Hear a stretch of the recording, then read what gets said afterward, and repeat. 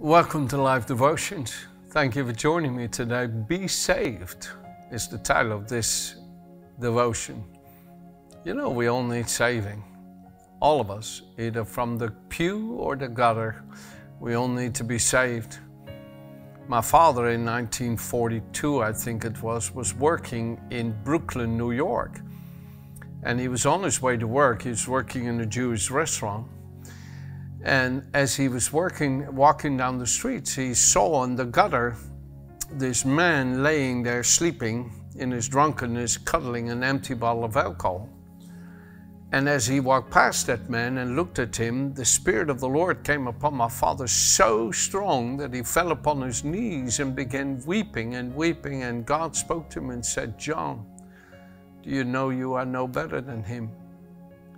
And instantly, my father's heart was filled by Jesus with his love for precious souls, for sinners. You see, the Bible says that Jesus came into the world to save sinners. The Apostle Paul says, "I, who am the chief of all sinners, I am the greatest sinner of them all. In me, God chose to show his mercy, to use me as an example of how gracious he is with even the worst of sinners, that they too may know they can be saved through Jesus." And Paul really knew that he was an example of God's love for sinners. And we all are. We forget that sometimes, but we all are. And it's good to remember not how bad we used to be, but how good God's been. And here in Acts chapter 2, Peter is standing in the great city of Jerusalem that had so turned its back against God by crucifying his son. And here the Apostle Peter shouts out, he says, "With many other words, he testified and exhorted to them, saying, 'Be saved from this perverse generation.'" I mean, he was shouting it out, "Be saved." And that voice came into the heart of thousands of men standing there, and 3,000 of them bowed the knees before Christ and surrendered their lives to him. And you know, the scripture says here in 1 Timothy, "This is good," chapter 2, verse 3, "and acceptable in the sight of God our Savior, who desires all men to be saved." Who desires all men to be saved. That statement right there blows away the argument that some are destined to be saved and some are not. No, God wants all men to be saved.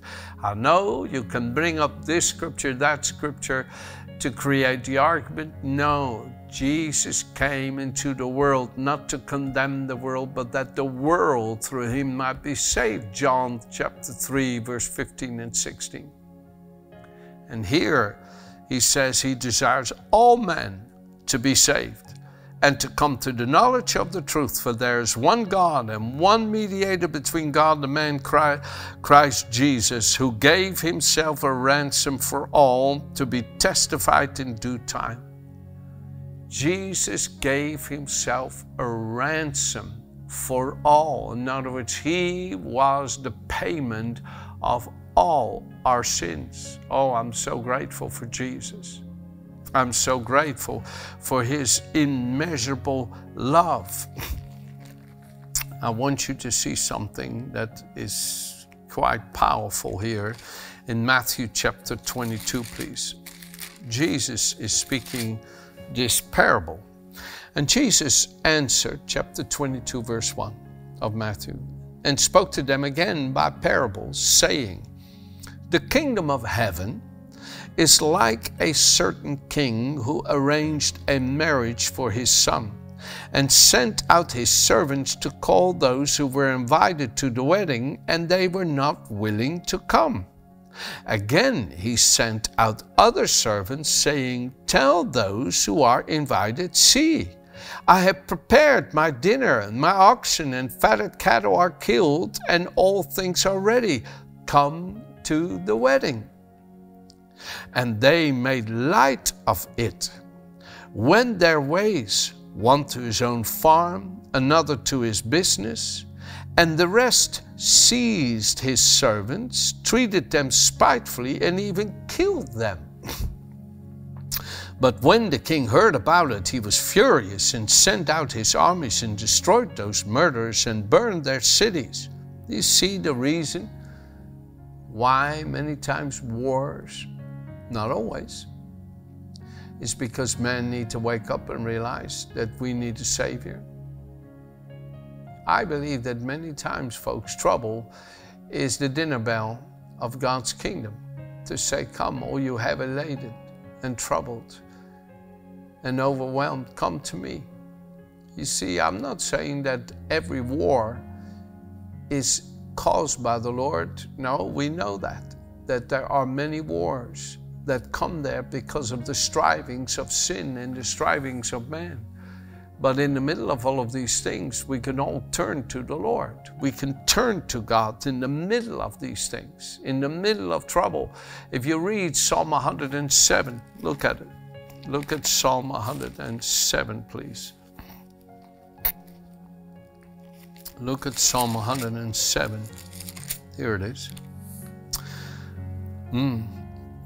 They wandered in the wilderness, verse 4, and in a desolate way they found no city to dwell in. Hungry and thirsty, their soul fainted in them. Then they cried out to the Lord in their trouble, and he delivered them out of their distresses and led them forth by his right hand, that they might go to the city for a dwelling place. Oh, that man would give thanks to the Lord for his goodness and for the wonderful works to the children of man.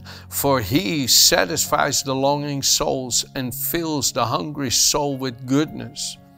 Again, they sat in darkness, in the shadow of death, bound in affliction and irons, because they had rebelled against the words of the Lord and despised his counsel of the Most High. Therefore he brought down their hearts with labor.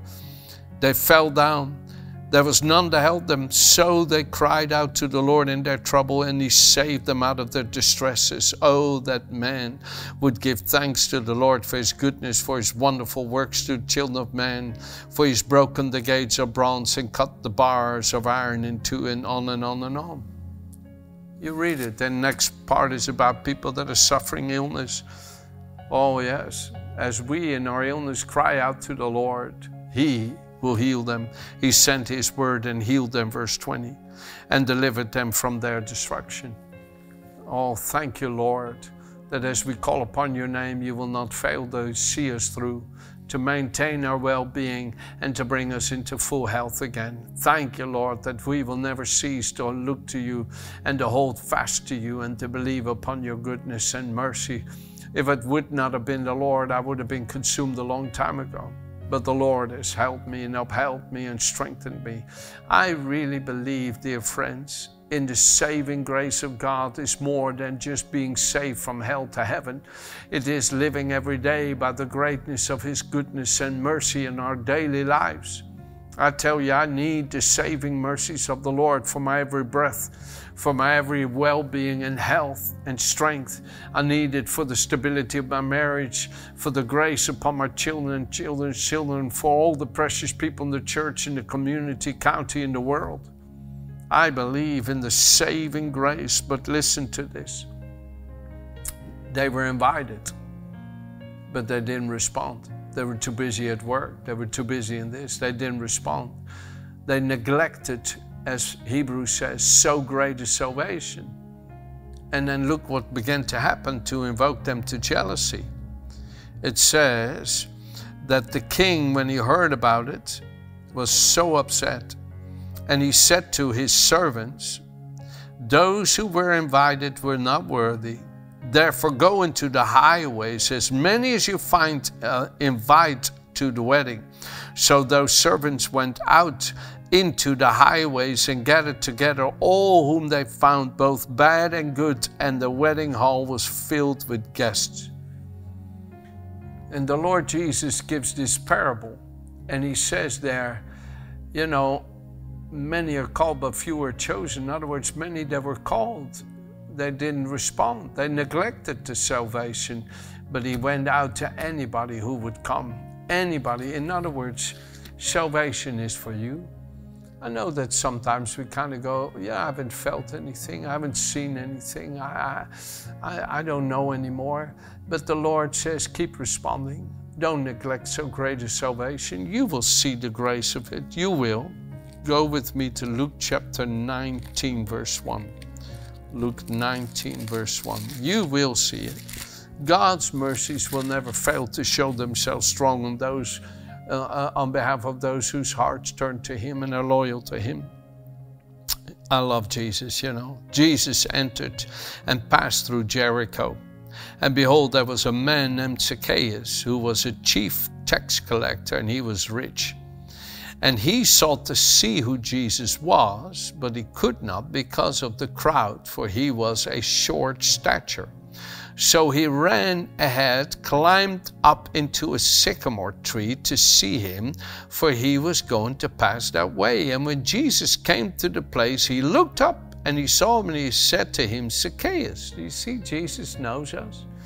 Zacchaeus, make haste and come down, for today I must stay at your house. The most unlikely person would be Zacchaeus. There were so many who thought they were worthy of the Lord.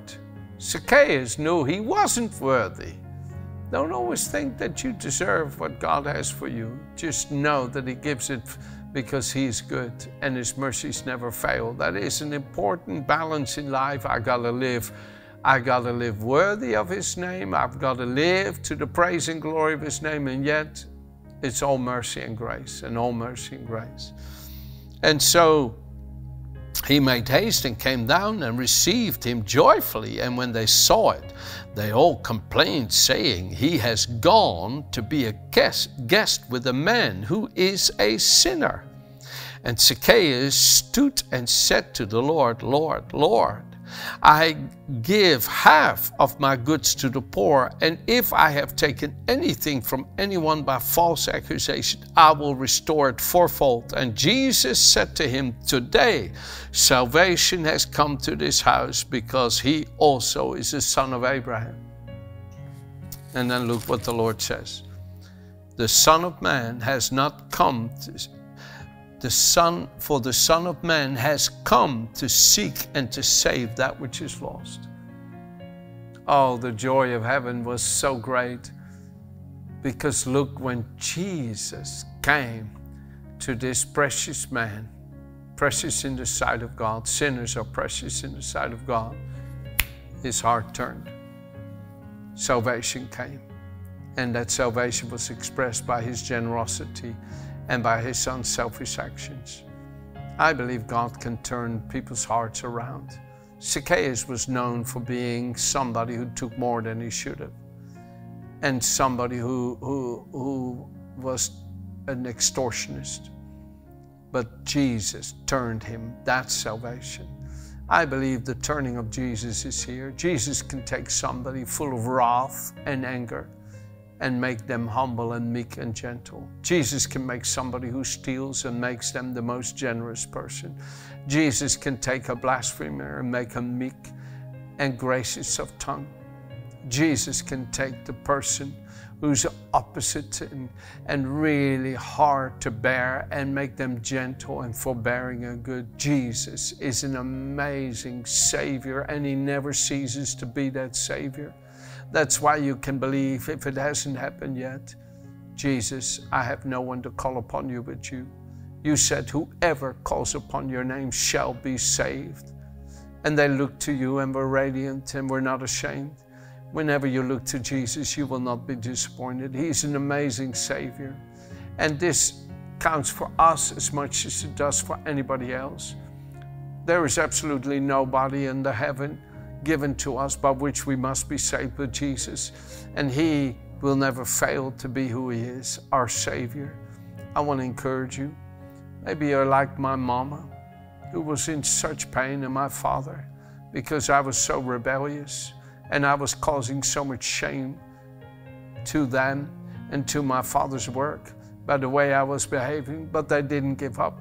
Despite the shame I caused, despite the pain I caused, my mom and dad didn't give up. They stayed in faith because Jesus is the same yesterday, today, and forever. And they kept praying and believing. And here I am today serving the Lord. And I'm a testimony of what He will do for your children and your children's children. So believe Jesus has come to seek and save the lost, and keep bringing your children and your children's children and your neighbors and your adversaries and your opponents and anybody to Jesus, and say, Lord, save them, I pray. Save them, I pray, and He will. Amen. Have a good day.